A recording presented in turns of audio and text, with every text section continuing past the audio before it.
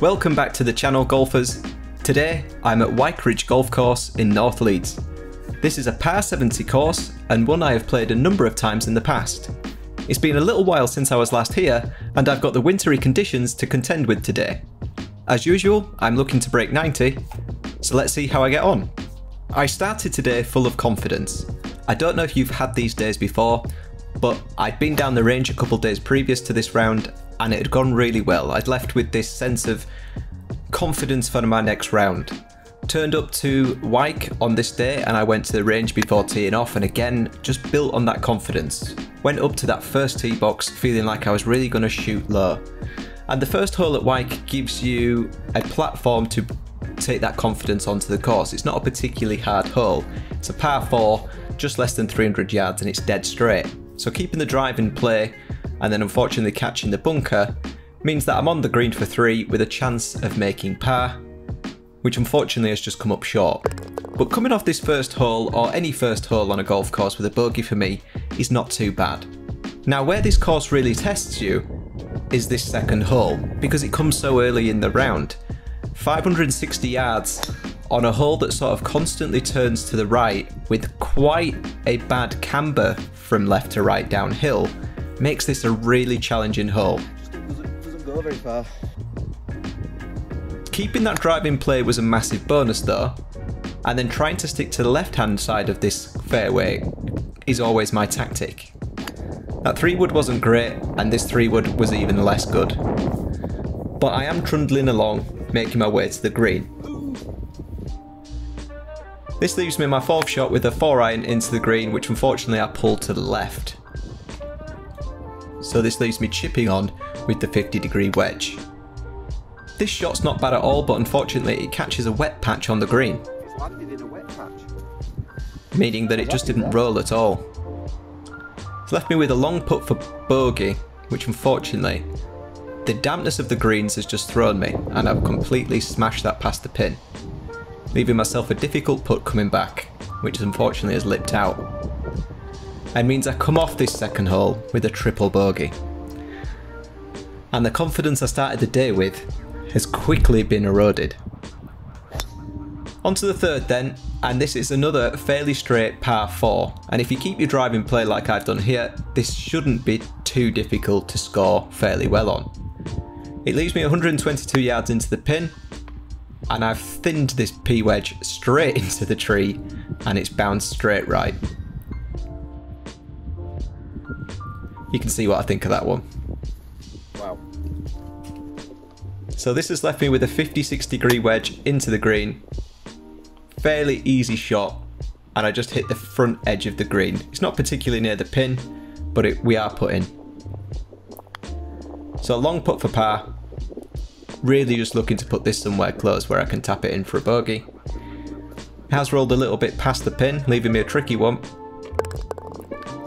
And luckily the pin was in the way of that one, otherwise it was steaming past. I needed to hit the pin. But getting away with a bogey on that after hitting the tree, probably not too bad. The 4th hole is a hole I always find very difficult, just because the approach into the green can be quite difficult, but the tee box is in a favourable place today. Best drive ever on this hole. I think it's probably about 30 yards forward of where it normally is. So this has left me an 8-iron into the green. Unfortunately I've just pushed this one a little bit right. I thought originally it was going to be in the bunker, but it did carry it and it ends up on the right hand side of the green. This chip's not terrible, it's just that the green rolled a lot further than I thought it would, leaving me a very testing putt for par, which I've had a good effort at, but means I can just tap in for the bogey. And it's funny how golf goes, because I really did start this day with sort of an air of confidence that I was going to shoot very well. And 6 over through 4 holes wasn't what I envisaged. On to the 5th then, and this is probably the first really decent shot of the day. That ruined everything. That was an absolute belter. 7-iron off the tee box has just caught the front corner of the green, leaving me a birdie putt towards the pin, which I judged really nicely actually. And I'm definitely not giving up this par, making sure the ball's clean. And tapping that one in for par. Finally. Some regained confidence going into the 6th then. This is a funny hole because if you really catch driver you can end up in the water, so I've just hit 3 wood, probably a bit further than I thought I was going to be honest, and it's left me a 9-iron into the green, which I've caught really well. I can't be disappointed with this shot at all. It doesn't hit the green, but the green's not a particularly big target where the pin is, and it's just off. This 50-degree wedge isn't fantastic, and leaves me a testing putt for par, which doesn't even lip out. Not a great putt, that one. That means I've got to settle for the 4th bogey of the round. On to the 7th then. This is 136 par 3, and maybe one of the luckiest thin shots you're likely to see. I thinned it on the green from 140 yards away. It's not in a good place, but we are putting. I've almost got to put through the fringe there, so it's been difficult to judge as that one, and it's left me a very testing putt for par, which unfortunately I've just not hit hard enough, and again I've got to settle for a bogey. I'm frustrated here because I feel like I'm on the precipice of some good golf. On to the 8th then, and this tee shot is not great. Unfortunately, if you go right on this fairway, you are in the farmer's field, and that one was cutting it fine, so I took a provisional and nearly killed one of the ducks in the process. This second drive's absolutely fine though, and unfortunately I didn't find that first drive, but this is what I was dealing with on the tee box. Like I say, I've played this course a few times and I've never seen this before. Just glad I didn't kill any of you lads. They all survived my errant driving though. So my 4th shot is a 4-iron from 240 yards away, and unfortunately I've just pulled this left a little bit into the trees down the left hand side of the fairway. So this has left me chipping from about 86 yards away. So I've just took a 56 to get over the trees and put me on the green, and it's actually gone pretty good. Looking to lag this close to the pin. That's an okay effort. Has left me a testing one though. But I drop it for the 2nd triple bogey of the front 9. Not ideal really. On to the 9th then, and this is a fairly short par 4, 272. So again, just taking 3 wood. And this has gone pretty well. I've just sort of laid up before the bunkers there. This has left me a 56 wedge into the green, which has actually gone really well. That could be really good. I wasn't sure whether I were going to get over the bunkers, but it did quite comfortably, and left me a solid birdie putt, which unfortunately comes close but doesn't drop, but means it's a very stress-free par, which given the front 9, I'll take all day. Hey, man. Not my finest opening 9 holes of golf, but it's not a disaster either. The 2 triple bogeys being the biggest disappointment so far. I'm currently reading John Sherman's book, The 4 Foundations of Golf, and a point he hammers home is that lowering your score doesn't come from chasing more birdies, you do it by keeping double bogeys off the card. So that's something I'm going to try and do going into this back 9. The 10th then is another short par 4, 298 yards, and again you've got like a stream about 220 yards down there, so again I'm just hitting 3 wood, getting as close to that as I can, and that's left me a P wedge into the green, which for the 2nd time today I've thinned onto the green. Thinned onto the green for the 2nd time today. You just got to take your luck where it comes sometimes.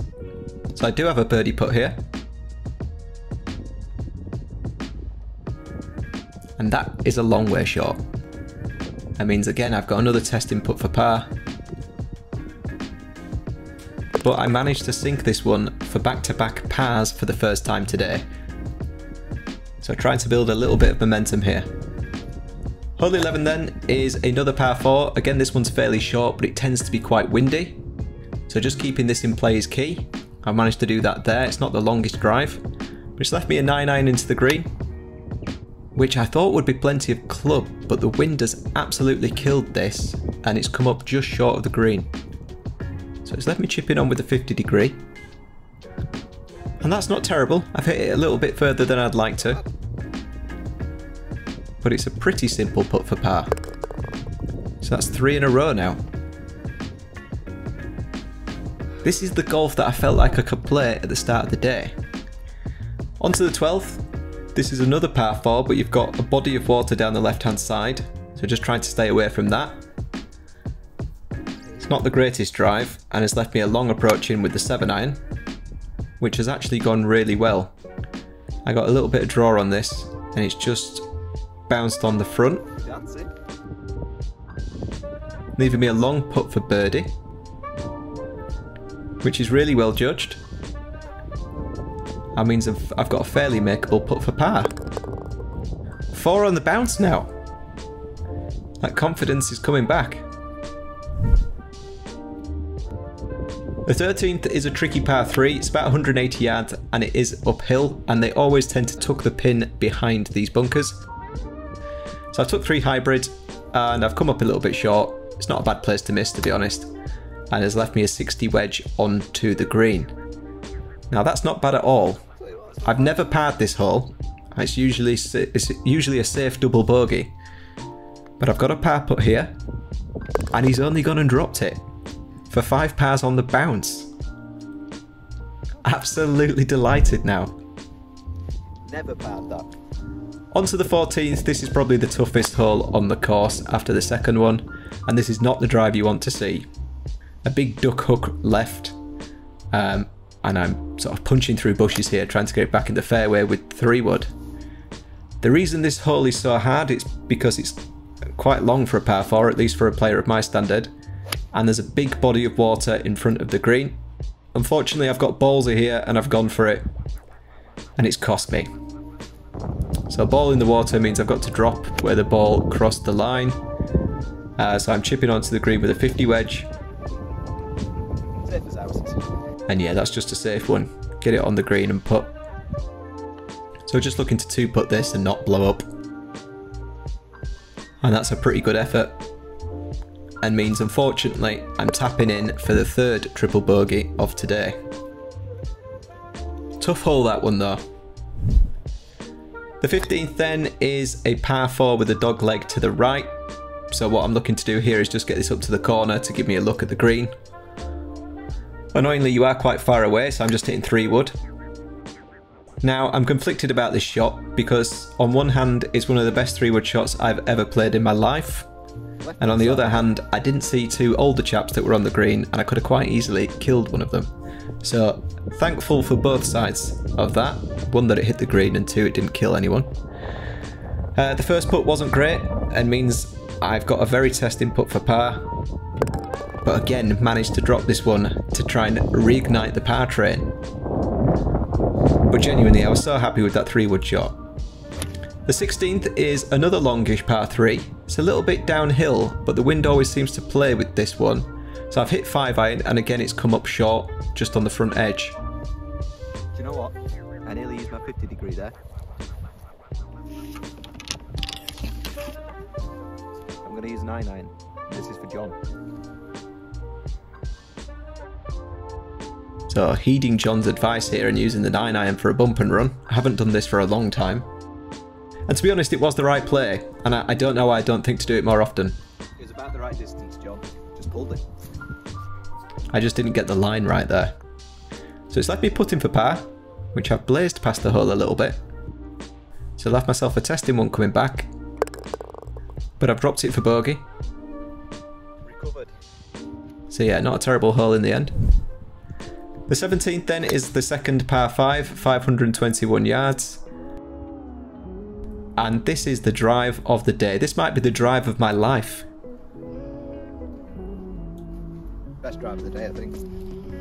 267 yards in the winter. I don't think I've ever managed that before. And obviously, you follow that up with a top 3-wood.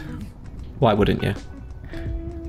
So my third shot is an approach into the green now from 133 using 8-iron. And unfortunately, I pushed this one a little bit to the right, and it's just dancing with those bunkers. So I took my shot from down there, and then obviously aiming for the green. Carried this bunker, bounced about there, My balls just took a dip. Winter golf, eh? So I've just dropped next to the bunker, and now it's a 60-degree wedge shot onto the green that I've got all wrong, all kinds of wrong, and it's back off the green. So chipping back with a 56, and this one's a lot better, and means I should have an easy-ish putt for bogey. Shame that one, because I thought I'd played the hole quite well. Just that dodgy 60-degree chip. On to the last then, a 330-yard par 4. This is fairly straight. Again, it does have some more water in front of the green, so the tee shot's all about keeping it in play, which has happened. Leave me 115 yards into the green, so I've took 9-iron. Unfortunately, I don't know if the wind took this a bit further or I just caught it better than I thought I was gonna, but it's totally flown the green and meant I'm chipping back towards the pin with the 50-degree wedge. That's not terrible, and it's left me with a solid chance of making par. But I just missed the hole on the left side, what gives me a fairly stress-free bogey. To finish off, quite a solid back 9 there. So I finished the back 9 6 over, giving me a total score of 87, 17 over par for the round. I'm delighted with that score, given that I'm in the process of trying to improve my technique, and there were glimmers of that improvement in places today. The drive on 17 being the personal highlight for me. Other than a couple of damp patches on the course, it was in really good condition for the time of year. How many of you are managing to get out in the current weather? Unless you're in sunnier climates, of course. Let me know in the comments below. Thanks as always for watching, golfers. If you did enjoy the video, please hit the like button and subscribe to the channel for future golf content. See you in the next one.